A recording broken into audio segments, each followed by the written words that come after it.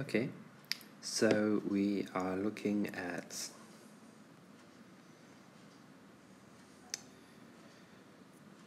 diagonalization, chapter on diagonalization. In particular, we're still looking at inner product norms and orthogonality, and I think we just finished with norms, and now we're going to look at orthogonality.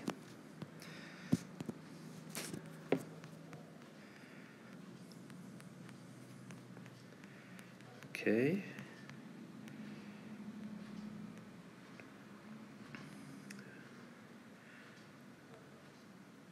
Okay, here we go. So two vectors are orthogonal if and only if their inner product is 0. I should say UV, inner product of U and V equals 0. We'll put that around actually. Inner product of U and V equals 0 if and only if U is orthogonal to V. Okay. So the implication goes both ways. Here you can say two vectors are orthogonal exactly when their inner product is 0. So, for example, is x and y orthogonal, where x is I, 2 minus I minus 7, and y is 1, 3 minus I, 1. Okay, so, of course you can't use a dot product on these because they are complex vectors. Okay, so the inner product is going to be I times the conjugate of 1, which is just 1, so I times 1, 2 minus I times 3 plus I, minus 7 times 1, okay? So then if you simplify it, what you get? I plus 6 minus I times I is minus I squared, which is 1, which is minus 1, which is 1, minus 3I, and then we have minus 3I, and then we have 2 times I, yeah, okay, and then minus 7. So you get 6 plus 1 minus 7 is 0, I minus 3 plus 2I is 0, yes, so the vectors are orthogonal. Okay. A set of vectors is orthonormal if every vector in the set has a norm of 1, and the vectors are mutually orthogonal, i.e. every pair of vectors in the set is orthogonal. Okay, so there's this orthogonal and there's this orthonormal. So this means orthogonal and normal. So normal is the having a norm of 1, calls something normal if it has a norm of 1, and mutually orthogonal, i.e. every pair of vectors in the set is orthogonal to each other. Okay, so this set 1, 0, 0, 1, the standard basis, is orthonormal, right? Of course, you take the inner product of this with this, it's the same as the dot product because these are both real vectors, and you'll get, of course, you'll get 0, and then clearly the length of this vector is 1. The norm of this vector is 1. Remember, the norm is the inner product of the vector itself, right? And this thing clearly goes for any canonical basis, right? The canonical basis is, E1, E2. For Rn, it's E1 to En, where Ei is a vector with an n vector with 1 in the ith row and 0s elsewhere. Okay, here's another set. Here's another set though. Is this one orthonormal? Okay, well, you work out their norms. So the inner product of this with itself is going to be 1 over root 2 times 1 over root 2 plus 1 over root 2 times 1 over root 2. So that's a half plus half, which is 1 square rooted. Okay, and then do the same thing for the other set, the other vector. Very similar calculation, you get 1, so they are both normal vectors. Then you take the inner product of them with each other.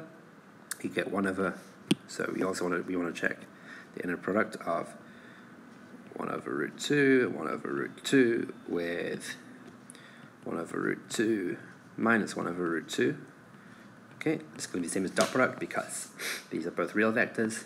You get a half minus a half, which is 0. Yes, so the vectors are orthogonal. So this is an orthonormal set. It's an orthogonal set. The vectors are orthogonal to each other. Each vector is normal. Okay, now we have an example in R3. Here's this set, 1, 0, 1, minus 1, 1, 1, 1, 2, minus 1. Is it orthonormal? Okay, so first of all, yes, each pair of vectors is orthogonal. So, for example, they do x, inner product of x and y, you get minus 1 plus 0 plus 1, which is 0, You also need to do x and z, right? So you do 1, you get 1 plus 0 minus 1, okay, that's 0. And we also need to do y and z, so you get minus 1 plus 2 minus 1, that's 0. Now, of course, you don't need to do like yx and the backwards things. You don't need to do zx and zx and zy, because you know that. Sorry, hold on a second. Because you know that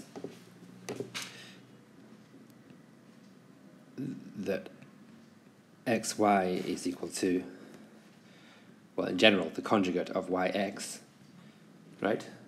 So if xy equals 0, then yx equals 0.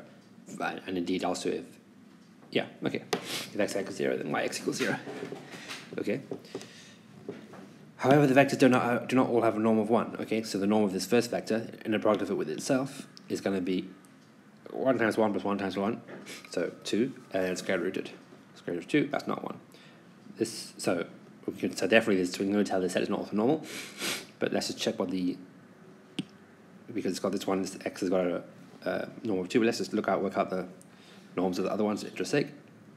So you have 1 square root of 3, right? 1 plus 1, 1 squared plus 1 squared plus 1 squared, square rooted. And then norm of z is 1 plus 2 squared plus minus 1 squared, so that's 6, and then square rooted, square root of 6. Okay, but you can make this set orthonormal, right? Because all the vectors are already orthogonal to each other. So you can scale each vector by the reciprocal by 1 over its norm to get an orthonormal set. So the norms were root 2, root 3, and root 6. So if you divide each vector by its norm, so to speak, or multiply each vector by 1 over its norm, you get 1 over root 2, 0, 1 over root 2, minus 1 root 2. That should not be root 2 there, that should be a root 3 there. 1 over root 3, 1 over root 3, 1 over root 3, and then this should not be a 2 there, that should be 1 over root 6, 2 over root 6, minus 1 over root 6. Okay.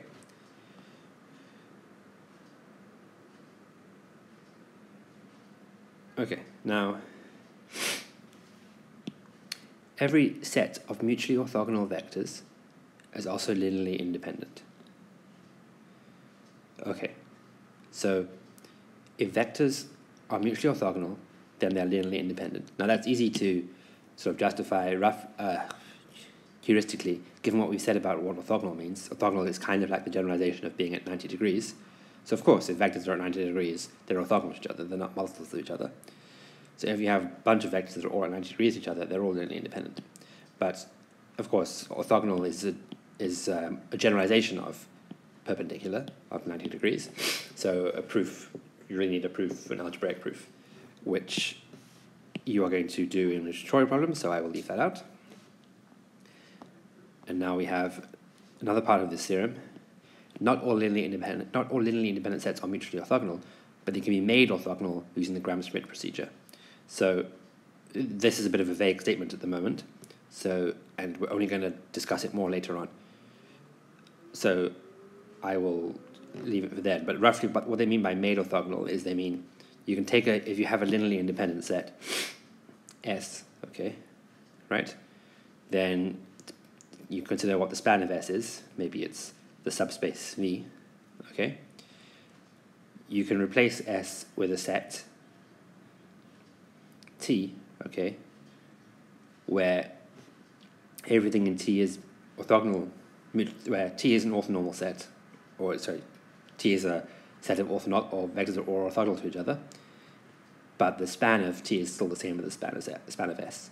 Okay, so we saw that if you have this set which is mutually, where the vectors are mutually orthogonal, you can make it orthonormal by scaling the vectors. But we also have this thing which says that if you have just a set that's just of linearly independent vectors, you can modify it in some way so that without changing the span, so that you now have a set of orthogonal vectors. But we're going to go into that later by actually doing this Gram-Schmidt procedure, doing this orthogonalization. Okay, I'm going to leave it there for now.